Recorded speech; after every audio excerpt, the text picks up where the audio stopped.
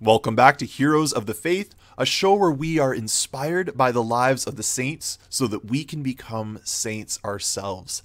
I'm your host, Isaac Longworth, and last week I was in a nearby city in the downtown area having evangelization conversations with people, reaching out to people and talking with them about God, about life. And I had this really interesting conversation with this young guy, this young man who was living a very immoral, a very selfish life. I don't want to get all into the details of what he was into, but he was not really aware of just how wrong his lifestyle and the choices he was making were. He was actually quite proud of it. He was arrogant about it. He was bragging about it to me and mocking me and trying to show off just how disordered his living was, even though he didn't realize it at the time. And I was trying to share with him the truth about what God teaches about how we're supposed to live our life. And I was trying to show him that the lifestyle he was living was actually posing a great danger to his soul, that in the eyes of God, he needed repentance. He needed to be forgiven of all of this stuff and to leave it behind. And at one point in the conversation, when he didn't really have many arguments left to give me, he just told me, well, I feel like you've got your opinion and I've got my opinion. Now, maybe you've heard something similar to that. In our society today, there is so much of an emphasis on my truth and your opinion and my opinion, and we all can just get along even though we all believe different things. And this man was very much trapped in that. He didn't even know if there was such a thing as truth. He was very confused. He was very lost in this world with all these different opinions about how you were supposed to live your life. He didn't even know what truth was. And he's not alone. That's the state of many people today. And our saint today actually had to go through something very similar. For most of his life, he was on a quest for truth, looking for the meaning of life, looking for the answers to the deep questions that all of us wonder deep down. And he was not at peace until he found those answers. And that saint is Saint Justin Martyr. Justin was born around the year 100 AD, so only about 70 years after the death and resurrection of Jesus, so very early on in the life of the church. Justin was born in the region of Samaria, which at the time was part of the Roman Empire. Now, if you've read the Bible, you'll know that Samaria is where the Samaritans lived. They're famous in the Bible. The Samaritans were actually hated by the Jews, and the Samaritans hated the Jews in return. They didn't like each other because the Samaritans were formerly Jewish people who had intermarried with pagan tribes who had come into the region. Now, Justin's family fell into that category. They themselves were pagan. They worshipped all the different gods of the Roman Empire, of war, of the ocean, of the underworld, and they would offer sacrifices to them and worship them as the rest of the Roman Empire did. Now, Justin's parents were quite wealthy, and they spared no expense for the education of their son. They sent him to the best schools known in the empire. And Justin was very intelligent. He did well at school, very bright, and his teachers really enjoyed having him as a student. And his favorite course to study was philosophy. Now, philosophy literally means the love of wisdom, and it's the study of asking what is really true. It's a course that asks the deep questions and tries to answer some of the things that humans have wondered about since the very beginning. And so as a teenager and as a young man, Justin loved philosophy. He was passionate about finding the truth about reality, how he was supposed to interact with the world. And he wanted to know what he was supposed to believe. He wanted to know what the meaning of life was. He wanted to know if religion was true, and if so, which one was he supposed to follow? Which God was he supposed to worship? And one of his first teachers introduced him to the philosophy of Stoicism. Stoicism sought to present a true path to living a good life, the right way to think. And Stoicism basically taught that if you are able to endure pain and hardship in your life without displaying feeling, without complaining, then you can train yourself not to care what happens to you, and you can endure good things and bad things alike without getting too excited. And then when you've arrived at that stage, you're able to live in true peace. So Justin studied under him for a while, but eventually Justin decided that Stoicism wasn't the answer, because when he asked his teacher questions about the nature of God, whether God existed or not, Justin found that his arguments were unconvincing. And so he determined that Stoicism was not completely true, and thus was not the truly wise way to live.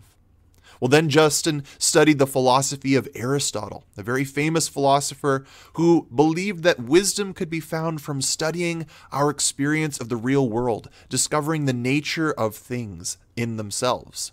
And so Justin learned a lot about science, a lot about reality from the school, but in the end, he didn't find out the answer to deeper questions about spirituality, God, and questions like, why are we here? Aristotle's philosophy couldn't answer those questions of his heart. And so he moved on to studying the teachings of the philosopher Plato. And Plato taught that all that we see here on earth are like imperfect copies of these immaterial, perfect blueprints in the spiritual world that Plato called the forms. And Justin actually really enjoyed learning about this philosophy. He thought that this philosophy, out of all of the ones he had studied so far, made the most sense. But he still wasn't convinced that this was the fullness of truth. And one of the things that consistently turned him off from all of these different teachers of philosophy is that they all demanded fees. They demanded money to teach their students wisdom. And so Justin was already suspicious of their motives, because for them, it was a job to teach students this.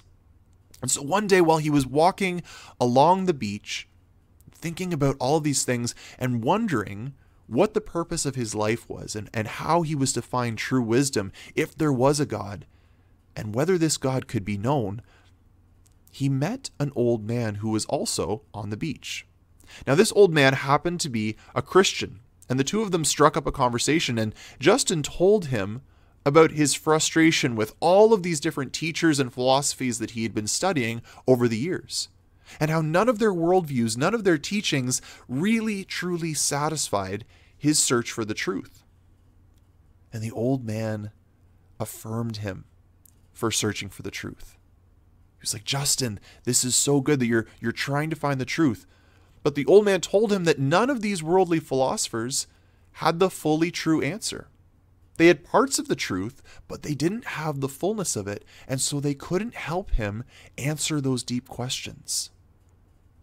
And so then the man began to tell him about the one true God, and Justin listened very closely as this man told him that there was not many different gods, as he had grown up believing from his parents, but that there was one God who had first spoken to the Jewish people and their prophets throughout all of history, and that he had eventually sent his own son Jesus to come into the world to show all people the true way to God.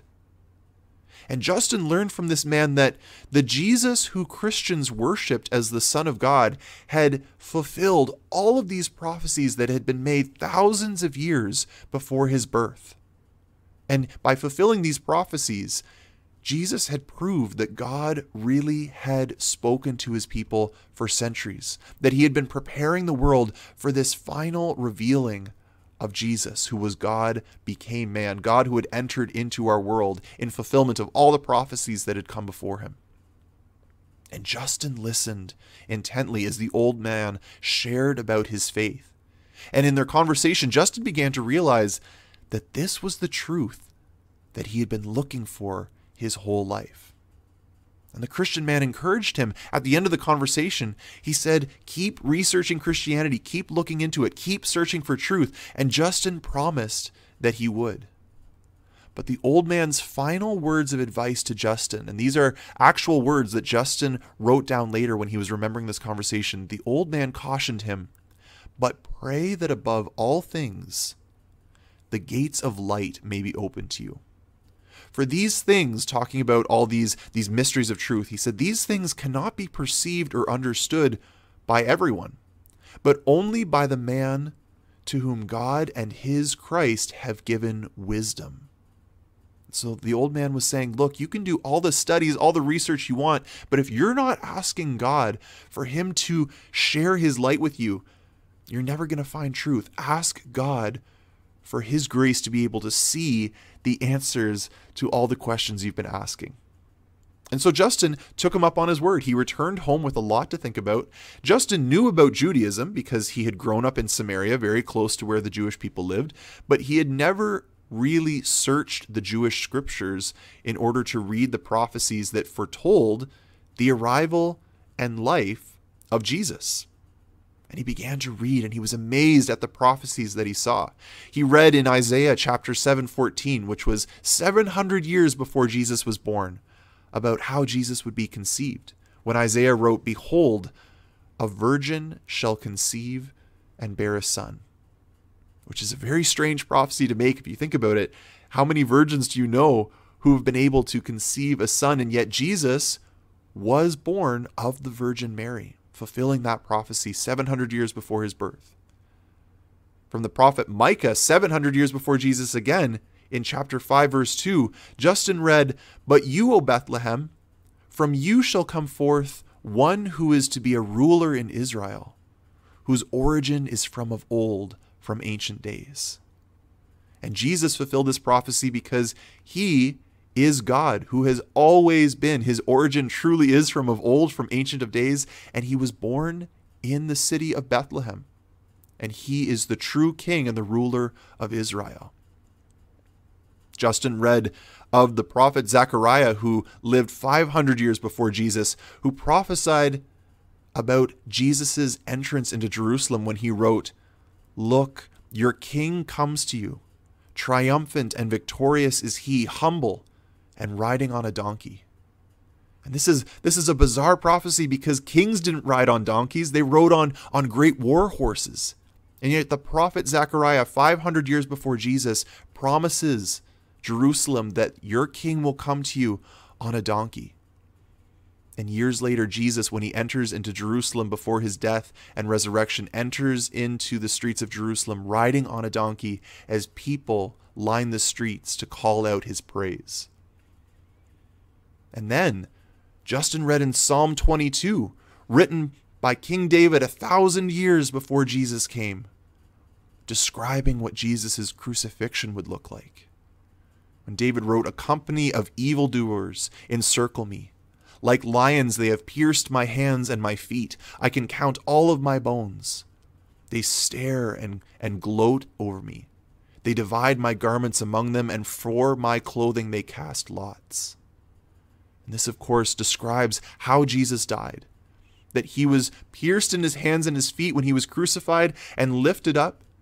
And a circle of those who had killed him gathered around his cross and mocked him and cast lots, gambled for his clothing.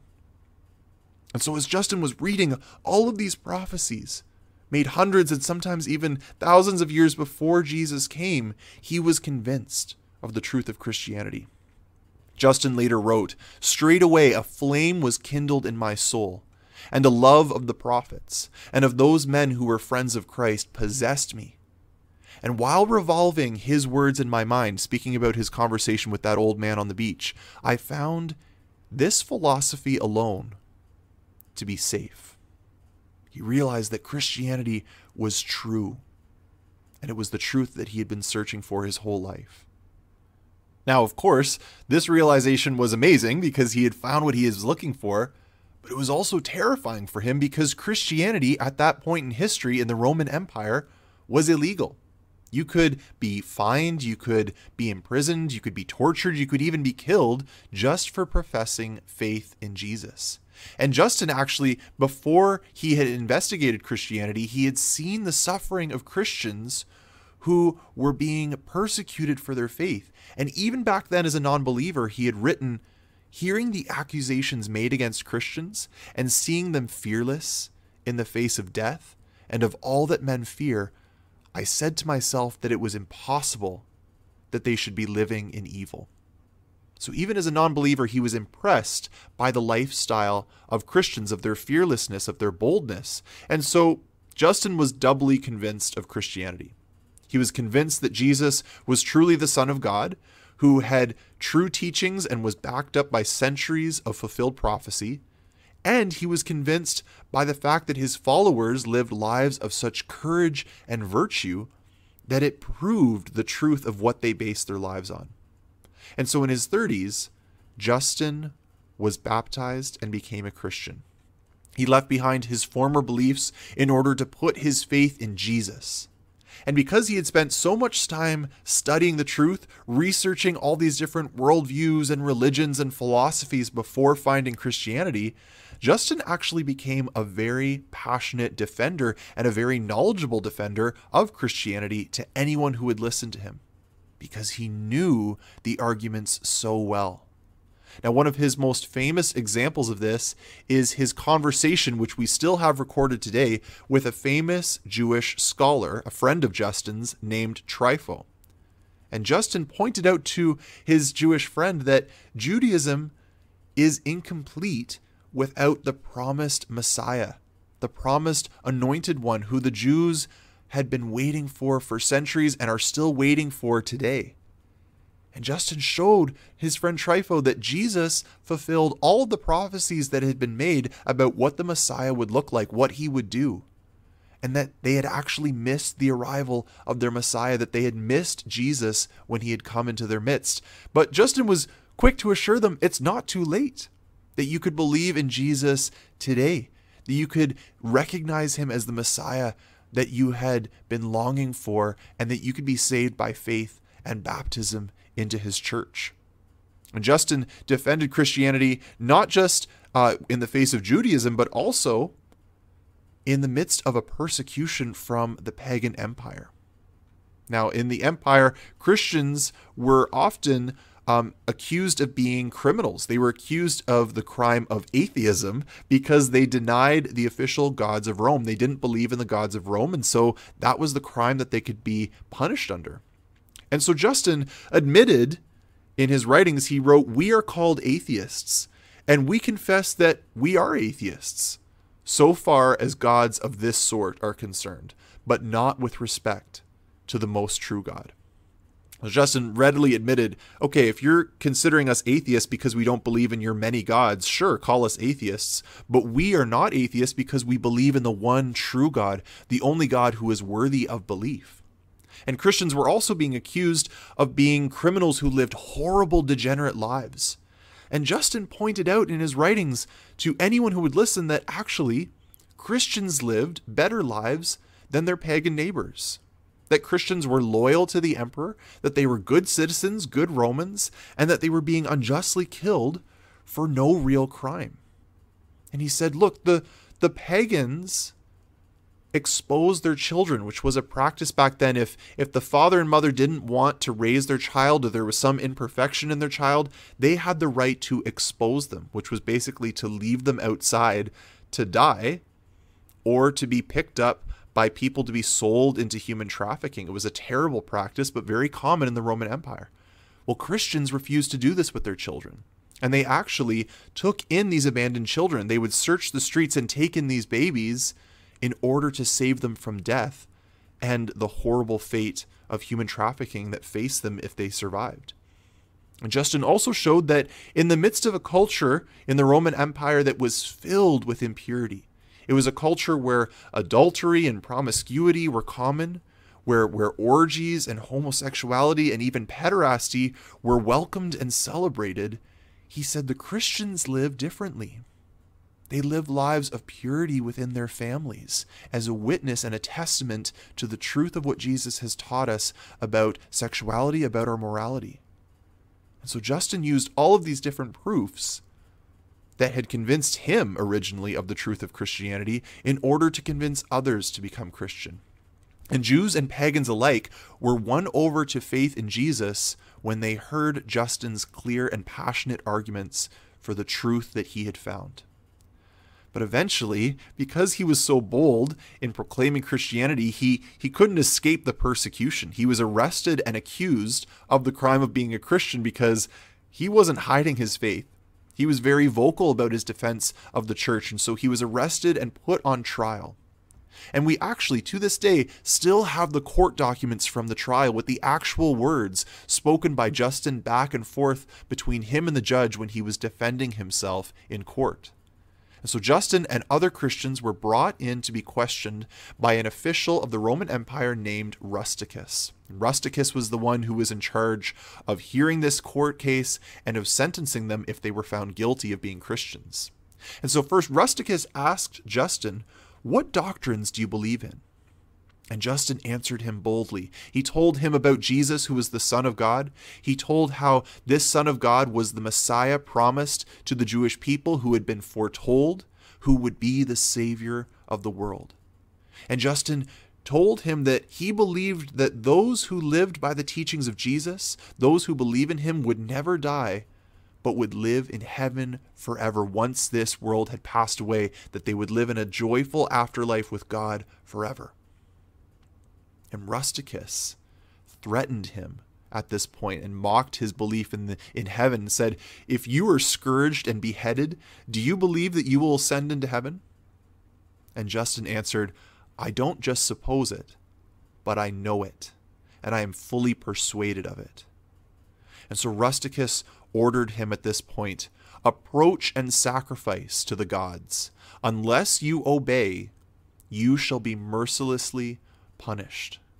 So he threw the challenge out. Justin, you and your Christian friends need to leave behind this Christianity where you worship Jesus as the one true God and come and sacrifice to the gods of the Roman Empire. And Justin answered him, "No one in his right mind gives up piety for impiety." And with this, Justin is basically saying, do you think I'm crazy? You think that after I found the one true God, that I would leave him behind in order to go back to the lies of the false gods that I used to worship? No one in his right mind would do that. I refuse. And so Rusticus passed sentence on him. He said, "Let those who have refused to sacrifice to the gods and to yield to the command of the emperor be scourged and led away to suffer the punishment of decapitation according to the laws." And so Justin and the other Christians on trial were led away, and the sentence was carried out. He was brutally beaten before his executioners ended his life by cutting off his head. And Justin, who had spent his whole life searching for the truth, ended up giving his life after he had found it. Now, Justin was relentless in his pursuit of truth and seeking for truth, and when he found it, he was passionate about sharing that truth with others. And so just like Justin, many people today are seeking fulfillment in all these different philosophies and worldviews and spiritualities. They're searching for the truth. They're searching for the right way to live. Some think they found it through a kind of moral or virtuous atheism where they say to themselves, I don't need God to live a good life. I just need to practice mindfulness and be a good person to others and build up productive habits and live a healthy lifestyle that makes me feel good. And that's the answer. Others think that they found the truth in New Age spirituality, thinking to themselves, I don't need God to be spiritual. I can tap into the life force within myself. I can tap into cosmic energy to experience power and transformation. And really, I can save myself by connecting to the spirit realm through meditation and crystals and charms. And they think that that's the answer. And there's so many different false religions. All these religions that worship gods or God other than the one true God of Christianity. And in many of these worldviews and philosophies, there are people that are seeking for truth, but others are not seeking for the truth. They're seeking for my truth. They're seeking for a life based on what they want to do and what they think is best. But there's no such thing as my truth. There is only the truth. There is one truth, and that truth is found only in faith in Jesus. Jesus said in the Gospel of John, chapter 14, verse 6, I am the way and the truth and the life. And no one comes to the Father except through me. There is not many paths to God. Christianity is not just one path amongst other equal paths to peace and truth. Jesus is the only way. He is the only one who can lead us to a relationship where we are at peace with God. He's the only one who teaches us the fullness of truth through his church. And that's what Justin discovered. That's what Justin discovered. He discovered that all the philosophies that he had tried, all of the worldviews invented by men and the religions of this world, that they couldn't satisfy him.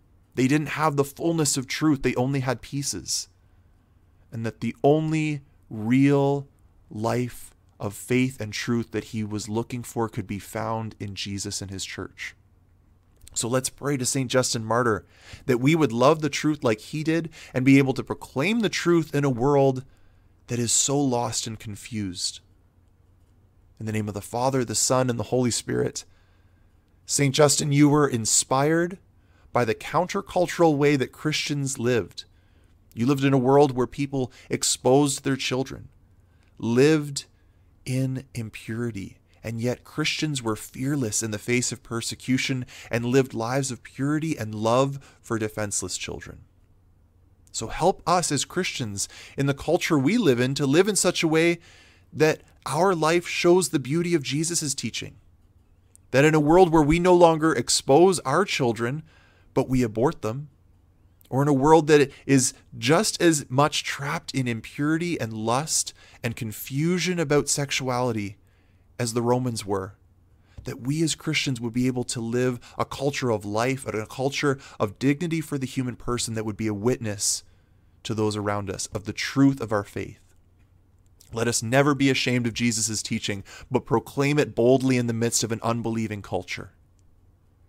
St. Justin, you were relentless in seeking for the truth, and once you had found it, you refused to abandon it no matter the pressures put on you.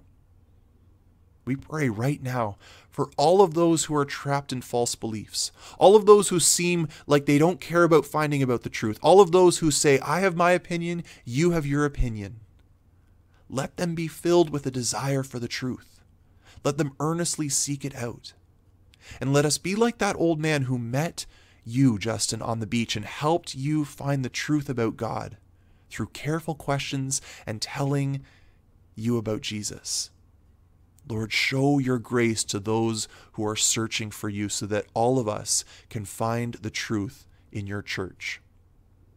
St. Justin Martyr, pray for us. In the name of the Father, the Son, and the Holy Spirit. Amen.